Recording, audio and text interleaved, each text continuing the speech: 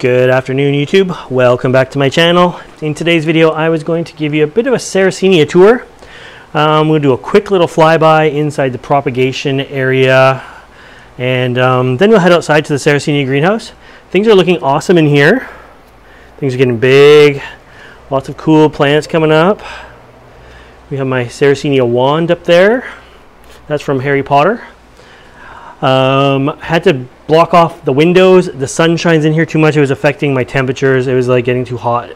And so yeah, windows are blocked off if you're wondering why. Some cool stuff coming up here. Look at this beauty. Oh, that's nice. Some fly traps in the mix of that. You can just ignore those fly traps since it's Sarracenia Tour. This is a cool little one here that I have my eye on. Seems insignificant, but it's really a yellow color on camera and has the darkest red throat. So that's kind of cool. Lots of cool stuff coming along. Lots of darks, lots of whites, lots of good stuff. Lots of reds. But yeah, it's sort of all an assortment, and things are just like popping up new every day and impressing me. So gonna have lots to go through next spring. These guys are all in for the winter at this point, unless I throw a few of my own personal ones that I've chosen outside. And yeah, so there's some of them. Now if we go down here, here's some more. These ones are a little bit newer, a little bit fresher. These are my own personal bog pots. So this is my experiment that I started back when we moved to this property. Because as some of you know, if you follow me, my property used to contain a large peat bog. Unfortunately, the farms around the area 50 years ago drained the bog and used it for farming, but my land is pretty much untouched. So I just scooped down and grabbed some peat, and I did some tests on it, and I wanted to see how things would grow in it. And they're growing slow, which probably means it's very nutrient poor, which is a good thing. I'm not spraying them with Max C or giving them any kind of fertilizers or anything like that. One tag is from deeper down and the other tag is from surface peat. I just want to see the difference here. And I'm going to move this cord since I notice it's crushing a plant. And we'll leave it there for a second. We'll go up a level. More littler guys. Some stuff that's just recently started. A little bit bigger. These are sort of medium size. Once I get to a bigger height, I have to move them out from under here, but there's some cool stuff even in here coming along under the light. Some more stuff up here. Too much to really name, but of course we have different ages of plants and stuff like that. So, a few more over here. Down to stuff I literally just repotted yesterday. Venture's Treasure, Cross, Saurus. So that's cool. That's my indoor collection of seedlings growing out. I'm sure there's tens of thousands in here, but now let's head out to the outdoor greenhouse. All right, out to the Sarracenia greenhouse. Here we go. So this is south down that way. Very sunny location for the Sarracenia. And yeah. Here it is. You would have seen me put this guy together a couple videos ago. Move some stuff in here. I didn't get it totally finished, but I got it pretty finished. And it gets hot in here. Oh man. This is the end of September. I've never experienced a greenhouse this hot at the end of September. So that's in the sun, but it's calling it out at way over 110. I did just open the doors not too long ago, but it's hot in here. It doesn't feel like that. It just, that hasn't cooled down yet. So I did some tables on the ground here. I don't want to call them tables, some trays on the ground, which they were easy and quick, what I needed at the time, but I don't like them down that low.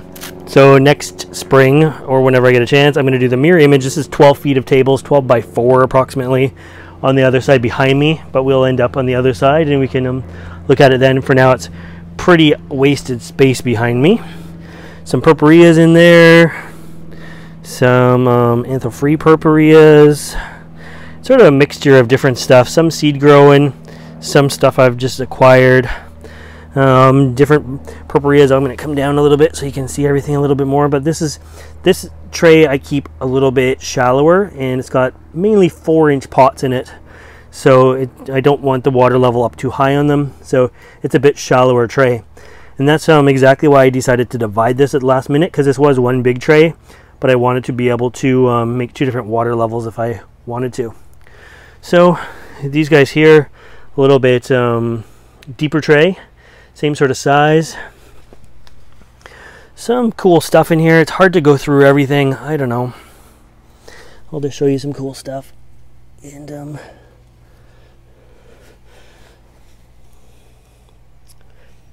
we can go from there.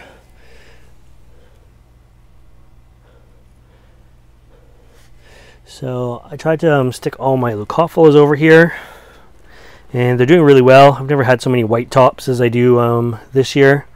I really like them. Stuff's starting to gain some size to it. These guys here, beautiful plants. That's definitely one of my favorite. That is Titan. Another nice one here. And yeah, there's just some really cool stuff happening in here. Lots of new growth still. Look at the mouth on that one. And yeah, lots of color still. Some stuff up here. This table wasn't meant to be in here. This was an outdoor table that I had, an 8x4. But again, I just threw it in here when I was putting it up, so I had something in here. It can be removed. It's not built in or anything like that. But some pretty nice stuff happening in here. Look at how nice and black that is. It's pretty cool. So most of the green flavas are over this way. But some nice looking stuff. You can see the flavas are getting some wear and tear on them now. I've removed a few that just weren't looking very good anymore.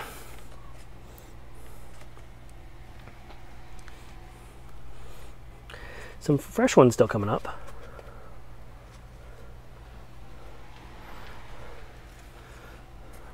That one's not so fresh. This one here is one I'm keeping my eye on. This is seed grown by me, and it's looking really nice. I guess germinated by me. I forget where I got the seed. I'd have to look up the tag, but yeah, not grown by me, but germinated by me. And it's just, for the size of it, it's so short and stocky. The lip is just so awesome, and you can see like kind of 3 stages here of how they darken. They open green and just get quite dark. Very pronounced, like pore spout on the lip there. And lots of stuff. The seed pods are pretty much ready to be harvested. Nice looking plant. That's fresh. And then my bog pots did make it in here as well. This is what I'm talking about with the wasted space for now. This, imagine being another full 12 feet of table here. Coming out, you know, kind of like the other, just so I can reach the back of it sort of thing. Just about 4 feet. But for now, you know what? The bog pots are loving it in here. They ended up in the bathtub. Judith Hindle's exploding. Leucophila tarnock I divided quite heavily this year. So it's recovering. And then there's just some few scraps in here. These are some of my latest outdoor repots. The Sarracenia just got repotted last week. It's still growing strong. It's one of the warmer growers. I may just not leave it out to get too cold this winter time.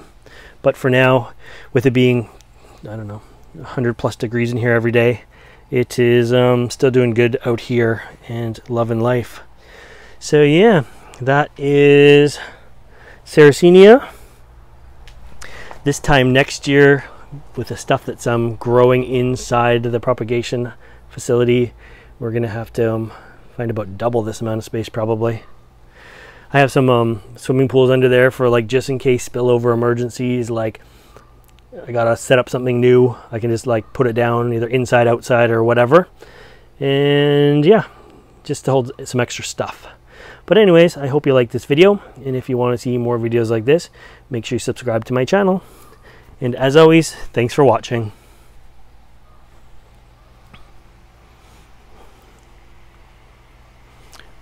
Bye, guys.